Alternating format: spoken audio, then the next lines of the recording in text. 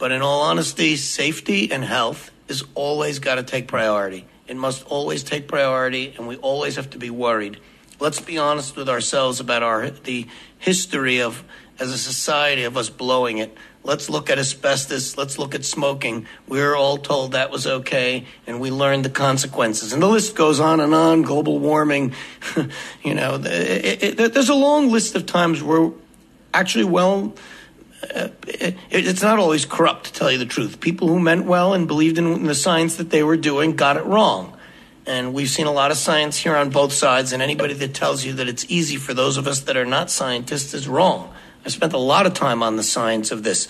I've watched videos and read reports and studies, and like all my colleagues that care so much about this.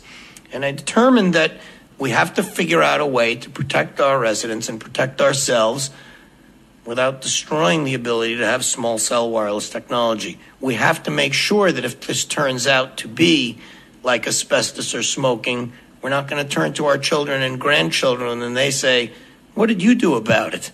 So I want to be able to turn to them and to turn to everyone and to say, we need to figure out how to protect ourselves.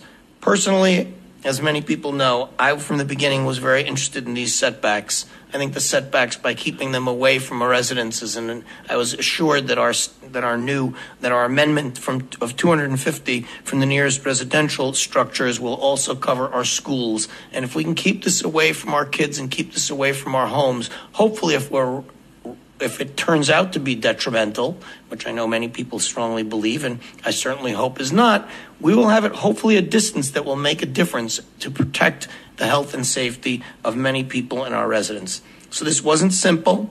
I will for sure be supporting these amendments that we all worked so hard on. I am very pleased to see that we're also going to, add in that these guys need to show their compliance by hiring engineers to double check their work and what's coming out of these small cell wireless facilities. So that's basically the story. I'm honored and pleased to have worked with everyone on this, and I will be strongly supporting these amendments as a way to protect us because honestly, I don't know.